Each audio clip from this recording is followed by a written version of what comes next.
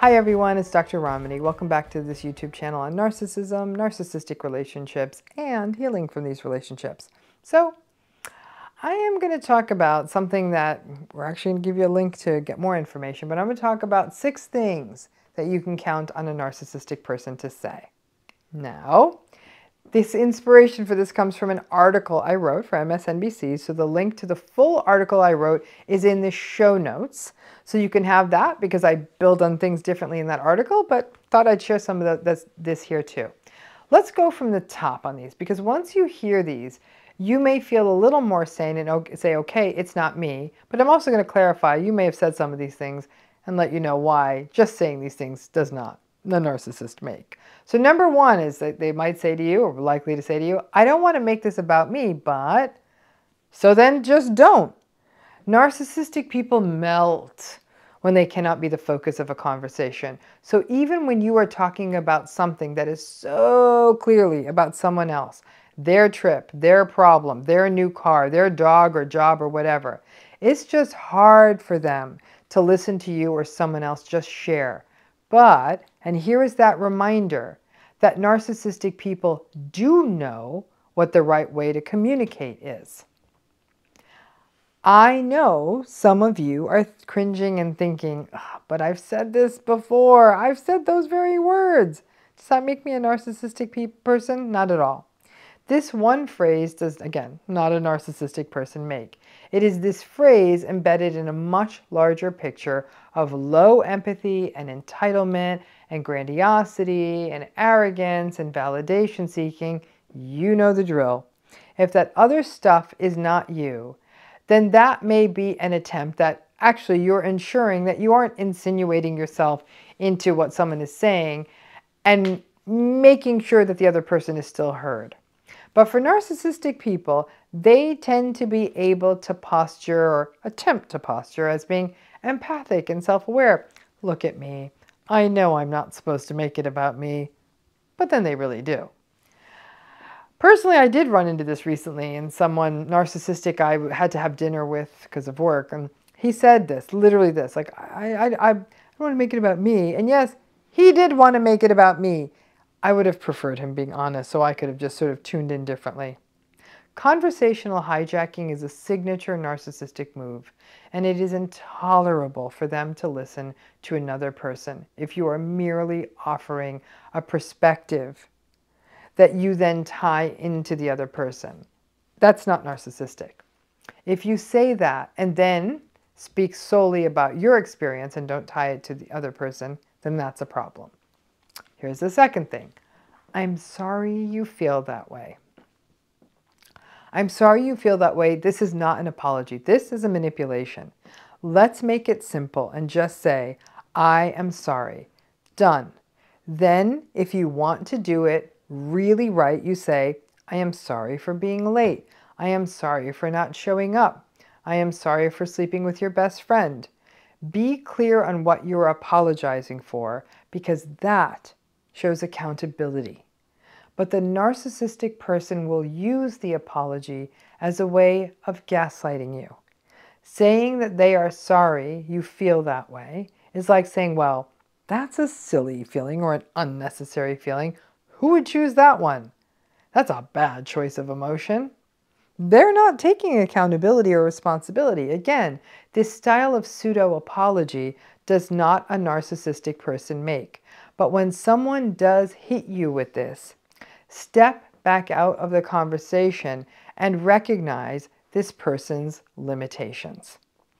The third is, why are you doing this to me? One of the greatest challenges of a narcissistic relationship is their constant ability to turn themselves into a victim. This lovely phrase may be a response to you saying things like, hey, can we talk about what happened last night? Or I need some more help with the kids. Or we need to talk about who is going to help mom this weekend. A simple inquiry or request becomes interpreted by narcissistic people as an attack, a targeted one, as though your request Asking them to do something very basic is an all-out assault. And notice how this is often said. Why are you doing this to me? Even if the thing you are doing is merely speaking or telling them that you're going to the store. It's not just, why are you doing that? But why are you doing it to me? Because of course they are the sun in their lives. Everything orbits around them. Actually, why are you doing this to me is a pointless question to ask anyone. Most people are not in touch with their motivations for why they do what they do. And even if they were, would not share it either for reasons of not wanting to hurt someone or for legal reasons.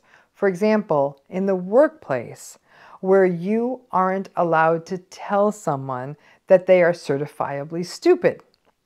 But in most cases, people who are hit with the "why are you doing this to me" comment aren't doing anything to the person. They are doing something, and the permanent victimhood of just about all narcissistic people leads them to twist that statement. A good rule to remember is just don't ever ask that and say that to anyone. Why are you doing this to me? Number 4 is, I just don't have time for this. Narcissistic people actually do think that they are better than you, busier than you, and more important than you. So if what you are saying to them, or even your mere existence, doesn't work for them, they definitely do not have time for you. It's a contemptuous toss-off. Any silly concern you are bringing, they don't have time for it. A busy person who is a decent person would say, I want to hear more. I am running into a meeting. Thanks for sharing. I look forward to it. I'm so sorry I can't be here longer. It's just a way of showing the other person you see them and to validate them for a minute. Now, this "I don't have time for this" will often come up if you want to do something that the narcissistic person doesn't want to participate in. For example, have a difficult conversation or an emotional conversation or basically anything that doesn't work for them. It could even be that you want to share a story about someone who is doing better than them. I have to tell you this amazing deal my brother-in-law got into. The narcissistic person may say, I don't have time for this, because the thing you are saying to them is an ego threat. Listen, lots of us genuinely don't have time for other people, but there are kinder ways of stepping out. So unless you are saying this is a genuine joke, not a passive-aggressive one, I have to say I did say this yesterday when my sister was telling me a ridiculous story about a family member, and I said, oh no, I do not have time for this. But there was a twinkle in my eye, and it was meant to just be a, oh no, not again. Such silly people. That is not what this is about when a narcissistic person says it. The 5th thing is, I hope you know who you're messing with. The narcissistic person only feels safe when they are the most dominant person in the room. They have to be the person that people are intimidated by, a little scared of, with the power. But then they say it out loud.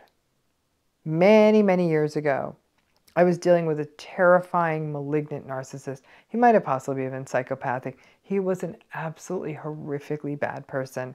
And he hadn't liked something I had said. It wasn't, he just didn't like it. And I was at a random place with my family, and he came up behind me when nobody was around, happened to be around, and around me to hear what he was going to say. He said, I hope you know who you're messing with.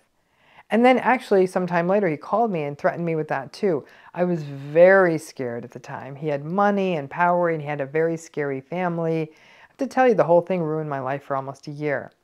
I happened to be dating a narcissistic person at the time, and he ended the relationship because he was scared of the guy, and had no problem leaving me to twist in the wind or be harmed. So at least I dumped that dead weight of a narcissist and dodged that. But this guy, he actually did a lot of harm to my life and my mental health, and of course he faced absolutely no consequences, except he does have to live forever as him, which is its own form of curse.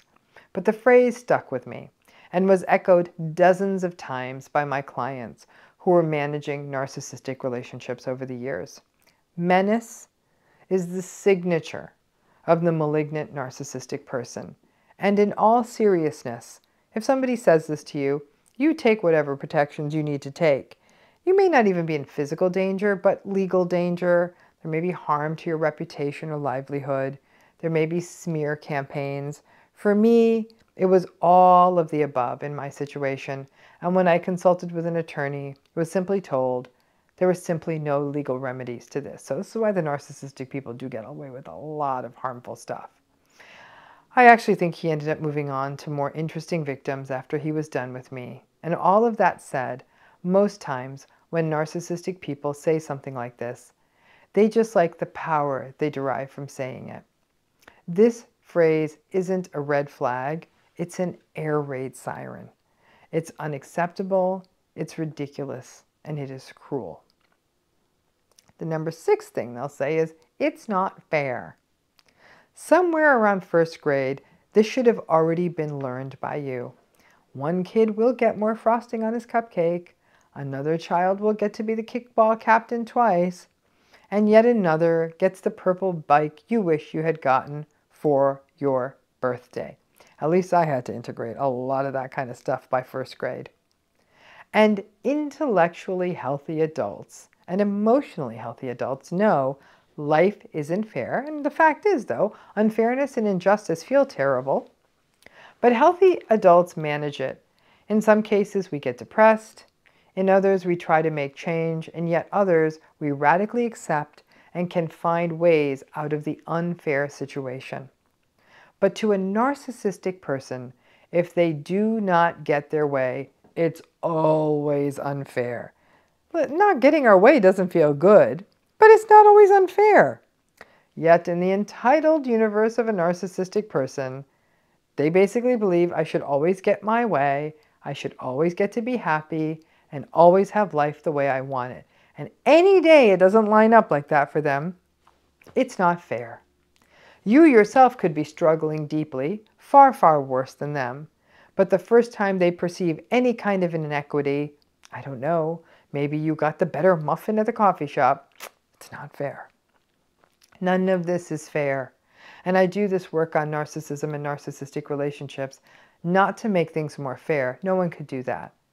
But I think all the fairness we can hope for is that we could just make things a little bit more clear. Now, if you are wondering, okay, so if I keep hearing this kind of stuff or these kinds of responses from someone I suspect is toxic, what do I do? Well, go to that article where I have the tips on what to do. That's a little bonus sitting in there. Click the link in the video notes, read the article. Not only will you learn all this, but you'll also learn some handy-dandy ways to cope with when people face you with these kinds of phrases. Thanks again.